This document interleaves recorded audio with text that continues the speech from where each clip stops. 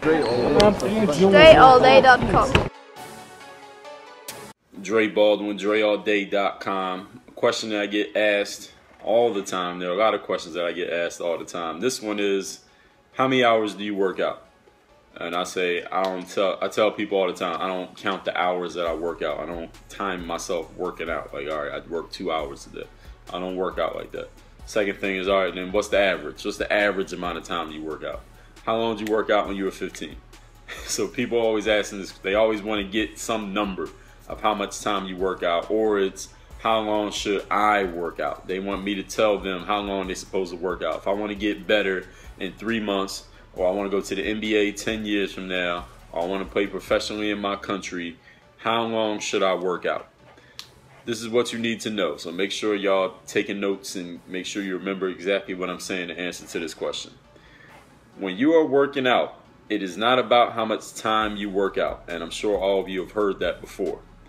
What matters when you work out, ladies and gentlemen, is the outcome. What is it you are achieving during your workout? That's how you need to measure your progress. So it's not about putting in X number of hours. I know some people ask me about the 10,000 hour rule. Like, Dre, do you really think I need to practice for 10,000 hours to get better at basketball? Not necessarily, number one. Number two, how many of you have logged every single minute you practice ever since you started playing basketball? Even if you heard of that and you decided you wanted to start following it, how would you even be able to go back and know how much time you spent? You have no way of knowing. So here's the thing that you have to understand. What you need to figure out, and you can take this from basketball and everything else you do, before you take any action, you have to ask yourself, what is my outcome? And this is something that I actually got from listening to a Tony Robbins tape.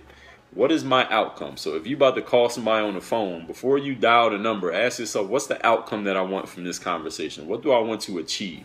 Do I want to set up a meeting? Do I want to get a date? Do I want this person to come over to my house? Do I want us to schedule a time to have a longer conversation? Do I want this person to buy something from me? Am I trying to buy something from them? What is your outcome? What is the goal of this action that I'm about to take? So when you're about to go to the gym or to the court, or you pick up your ball and you go down to the basement or outside in the backyard or wherever you at, ask yourself, what's the outcome here? What is it that I want to achieve? And when you ask yourself what's an outcome, the outcome has to be two things. It must be specific and it must be measurable. Specific and measurable. So let me give you an example of a couple outcomes that are not acceptable. I want to get better. That is not specific and is not measurable. There's no way of measuring that. A specific outcome is something that anybody can look at it and say, okay, either you did it or you didn't. So if I say my outcome is I want to make 50 left-hand layups and I filmed it, everybody could watch it and say it's clear. It's a yes or no question. Did he do it or did he not? Did I make 50 or did I not make 50? It's clear. That's specific and is also measurable because I said 50. So if I make 49, I didn't do it. I came up short. If I make 57, I did it because I got 50. So you have to make it specific and measurable what it is you plan to do. So you could say something like, I'm going to go through Dre's simple daily dribbling drills and I'm going to do 100 of each bounce and I'm going to go through the whole series 3 times. Now, however long that takes is however long it takes. That's specific and is measurable. Because you said how many you're going to do. You're going to go through it 3 times. You know what each move is. Now you have an outcome. So once you've done it 3 times, did you reach your goal? Did you do it? Yes, you got your outcome. Now you're done. Now some of you might be thinking, well, what if I only have a certain amount of time? So let's say, because nobody has just infinite time to just be on the court all day. Or maybe some of you do, but most of you have other things you got to do outside of just working on your game. You might have a game to go play in. You might have practice with the team. You might have to go to work. You might have to do something at home. You might have homework to do. You might need to go to sleep so you can get up the next day. So you might not be able to just work out forever. So figure out what it is you can get done within a certain time frame. So let's say you got 60 minutes to work out. You got an hour on the court and you're going to work out and you say, I want to make 100 jump shots from these 2 spots on the floor, and the hour comes up. Let's say you at 89 and the hour comes up. Do you keep going? Well, maybe you don't have the time. So, okay, you say, all right, I didn't get it in today. I got 89 in an hour, but my goal was to get 100. So what I'm going to do tomorrow, now that I know I had that benchmark of 89, next time when I have an hour, now I know, now I got something to aim for. Now you can say, instead of saying 100 again, you can just say, I'm going to beat what I did before.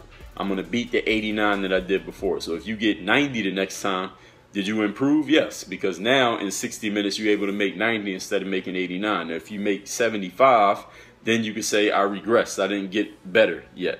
So what I need to do is improve on that. So now I got to challenge myself, push myself to make sure I do better than I did before. So if you always have that continuous, never-ending improvement, I think that's something that comes from an Asian country. They actually started that. They kind of coined that phrase, continuous, never-ending improvement. I don't know if it was the Japanese, the Chinese, some Asian culture. Somebody can fill me in if you know what it is. You could probably look it up on Google or something. But when you do that, you're telling yourself, I want to improve every single time. So you have something to measure against what you did before. So this is a way that any of you can continue to work on your game, any skill that it is you're involved in. So if you got 30 minutes, if you got 3 hours, if you got 2 hours, if you got 10 hours, you can have these specific measurable outcomes for what it is you're doing. Even you players, when you go into your seasons, you can have specific measurable outcomes. You can say something like, all right, this season I want to average 12 points and 5 rebounds per game because I'm going to be starting and I'm going to be doing this and I know I'm going to get the ball this much or whatever. And then let's say you get into the games and the coach benches you and you don't even get as much playing time as you thought you did. So now you may need to adjust. You can adjust your outcomes. You can say, all right, let me change what my goal is going to be here because some external factor which I don't control, the coach and the playing time you get, I don't control that. The coach decides he don't want to put me in the game, nothing I can do about it. I mean, you can talk to the coach, but if he decides he don't want to play you, he don't play you. Now you can make other adjustments. Now I want to change my strategy to, okay, now I want to earn whatever. Whenever I do get in the game, I want to play I want to play well enough that the next game I get in the game a little bit more. And then the next game I get in the game a little bit more. And then the next game, the next game. So you can always change your benchmarks based on what your situation is. So no matter what your situation, you always have a specific outcome that you want. So if your outcome you come to find out based on external factors doesn't really match the situation because the situation might be completely different than what you thought it would be when you set the outcome, then you change it. You say, okay, well, the outcome is not going to be, I'm not going to be able to do that outcome because some external factor has affected this. So let me change my outcome. Now I want to do this. And wherever you start at, all you have to do is keep that continuous, never-ending improvement. If you improve by 1% every single day, over a course of a year, that compounds on itself. It's not 365% because it compounds on itself each time. That's a mathematical thing. I don't know the actual number, but one of y'all could fill me in on that. Do the calculation. You can probably find that online somewhere. If you improve 1% every single day over 365 days, it's like 10,000 something, 100,000% that you actually improve because each time you're improving on a bigger number, if that makes sense. But anyway. So all you asking the question of how long should you work out? How long do you work out, Dre? What's the average amount of time you work out? None of that matters. What matters is if you're actually getting better. Because when you get in a game, no coach is going to walk up to you at tryouts and be like, all right, how many hours did you practice every day in the summer? Or maybe some coach might actually, let me take that back. Maybe some coach will ask that, but they're only going to ask that if they see you got some game. And the only way you're going to have game is if you know what it is you're trying to achieve and you make it specific and measurable. And every day you're slowly improving, continuously, never ending, improving on your abilities in anything that you do. So I hope that answers a lot of you guys' questions and gives you some guidance on when it comes to that time question. How long should I work out? What should I do when I work out? Well, y'all know what to do. I already put all that stuff out. hoophandbook.com for the drills. Work on your game. DreAllDay.com. Checking out this video. Make sure you follow all my top content up here. Follow me on all your favorite social networks right over here. And make sure you are subscribed to catch all the new content I put on this channel every single day.